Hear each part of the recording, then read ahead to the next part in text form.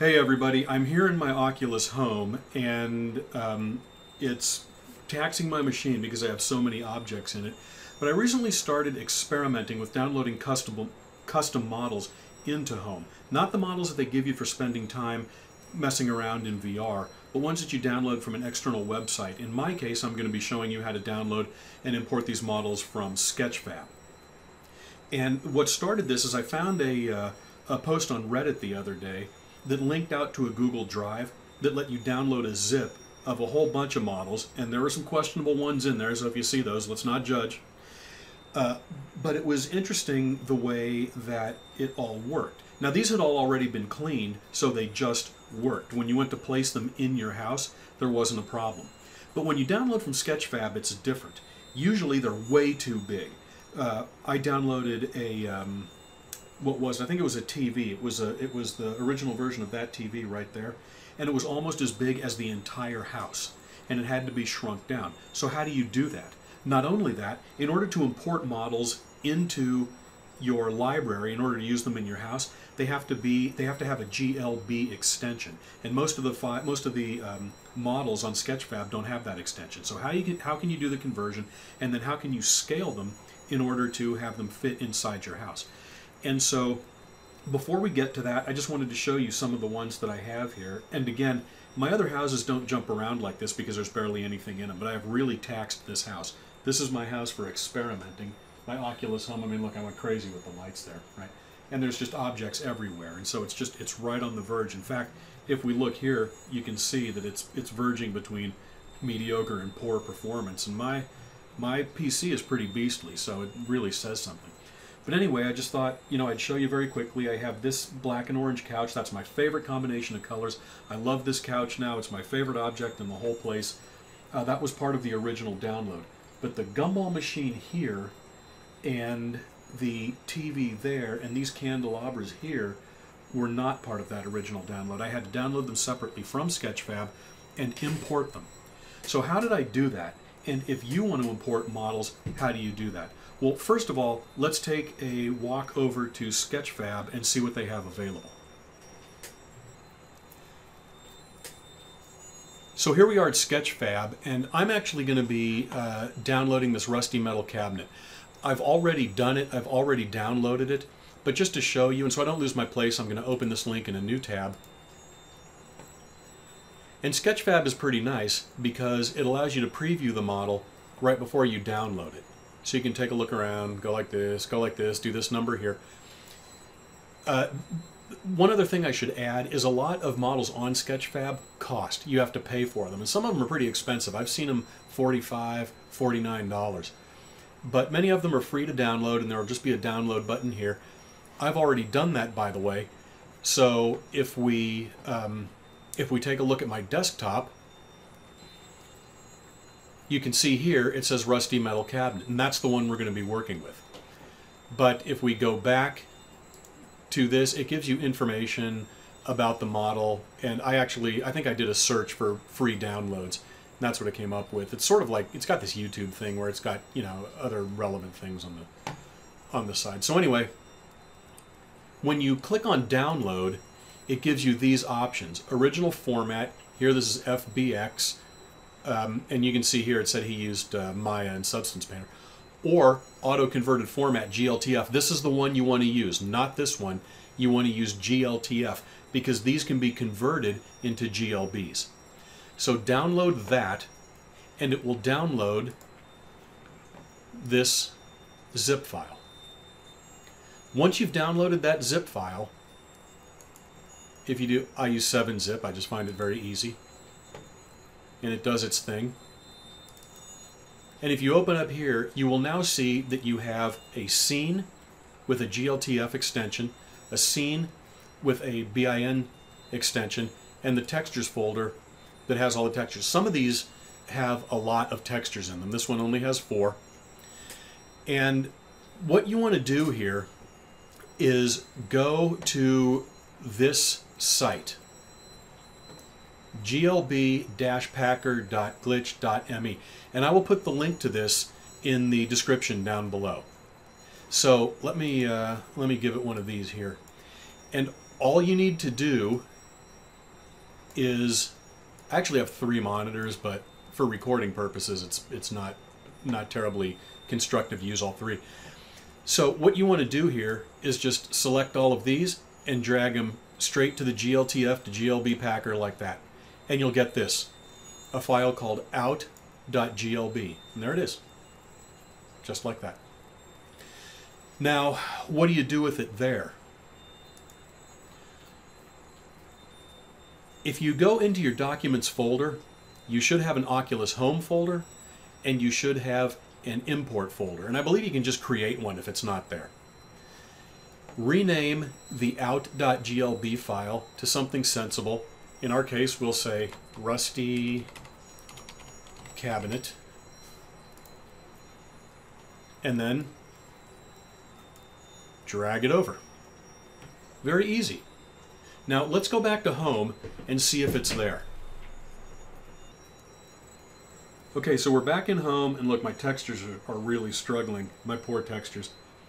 Anyway, we're back in Home, and if we bring up the My Imports menu that you can see over here, let's scroll down to R and see what we come up with.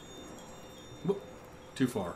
There it is, Rusty Cabinet. And by the way, these have to be validated. I'm not exactly sure what the process is, but what will happen is when you grab a new model, it will be encased in this cube for a moment until it is. So, hey, there are my textures. Look at that. I feel better now. Until it is, until it's, I don't know, it's validated or uploaded or something. I'm not exactly sure what it's doing. But once that happens, the cube that it's in will disappear, and then you can place it wherever you want. So let's grab it and see if it's the right size. That's the most important thing. Okay, so as you can see, it's not. And similar to what I mentioned before, some of these things are way too big. And it's actually standard that they're too big. And so there's no way this is going to fit. And we have to figure out how it is we're going to shrink it down so that it can fit inside the house. So let's put it away. And that also did a lot of damage. Look at that. She's practically destroyed the place. All right. So luckily, though, we have our undo button there. So the way that we are going to shrink it down is by using another website. And let's go there.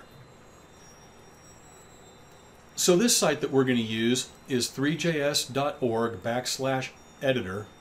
And I believe that you can just drag the file over. Yes. This one's especially big. This is abnormally huge. But anyway, over here you can see scale, and they're all at 1. We need it to be much less than 1, clearly. By 1, they must mean 1 million.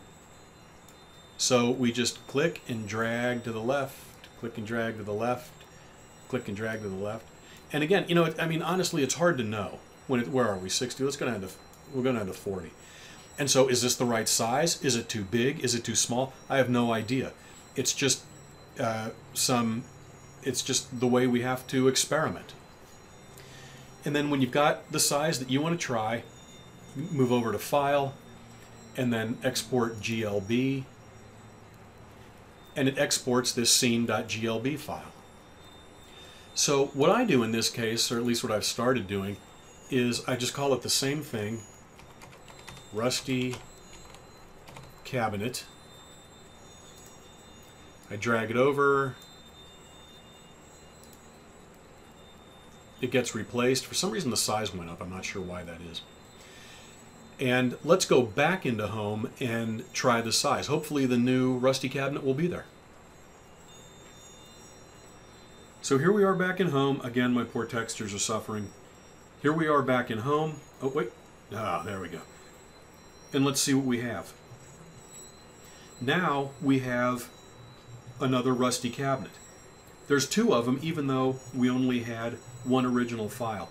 And I believe that's because it stores an index, I think. I'm not exactly sure what the reason is for that. But we can delete one of these, so we'll come back to it. So let's grab this new Rusty Cabinet and see if it's the right size. If by shrinking it down to, what did we do, 40? If it made it small enough, if it's still too big or too small.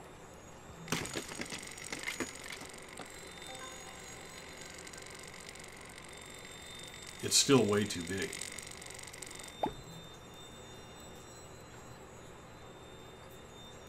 All right, we'll shrink it down again. But let me also mention that you can delete an object that you have. This one's too big, obviously, so we don't need it. And so if we do, I believe it's B, yes, you can say remove upload. Click that, and it will be deleted, just like that. So let me go back and shrink it again and see what we can get. Going. So do you want to hear something funny? I recorded the entire end of this video without bringing Oculus Mirror up, and so it was just me talking over an image of my desktop. So I'm re-recording it. It wasn't that long anyway. But I wanted to show you here that I shrunk the file cabinet down to 0.015, and that's what I got. This little teensy tiny file cabinet. I love it, actually. I'm going to hang on to it. But I thought that was pretty amusing, and so I'm sure that I'll find a use for it somewhere, but that's what I ended up with. I then went and did, I moved it up to, I believe, 0.025, I think it was, 0.025. And I ended up with this guy, Rusty Cabinet Medium. That's what I called it. I wanted to start keeping them separate so I knew which one was which. And I don't know why it got, I don't know what the word is, why it got squished like that. Now it's really narrow. It's got a pretty interesting kind of zombie hospital filing cabinet kind of thing to it, so I like it. But this is what it looks like now. And, you know, it can just be placed like any other object. It even contours to the wall. So that's pretty nice. You know, something else I thought I would mention is that whatever objects that you have imported in this way into your home, when you first start it up, they're like digitized into existence. It's a pretty cool effect that they have going on. So anyway, I hope that was helpful. It's a pretty neat thing to be able to do, and it gives you so many more options. I mean, there's lots and lots of models that you can download from Sketchfab in order to decorate your house beyond what it is Oculus gives you. And, you know, I mean, there's a lot of opportunity even with what they do give you. So you can see that there's even further you can take it. You have to be careful about going crazy, because otherwise you'll start to have your house, you know, jump around like mine's doing. Speaking of that, you want to be sure not to download models that are too big. And I don't mean big just in size like the file cabinet was, but I believe that there is a limit of 15 megabytes for a model to be used in Oculus Home.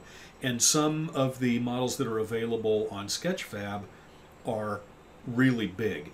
They're big in size. And so I've tried a couple that were 25 megabytes, 30 megabytes, and they didn't work at all. Not only did they have trouble loading, but they didn't load textures and they didn't look right anyway. Never mind if they were too big, they didn't look right anyhow. So again, I will, if I'm able to find the original post that allowed me to download all the original models from the Google Drive, then I will post that. I will also post links to the site that I use, the one for converting to a GLB and for resizing. And this whole tutorial was based off what I learned from a Reddit post itself, and so I will link to that in the discussion as well. So I hope this was helpful. I hope you're able to use it to make your houses look exactly the way that you want, that they can all look unique and they can all look different, and they can be a fun place to be. Thanks for listening, and I'll see you next time.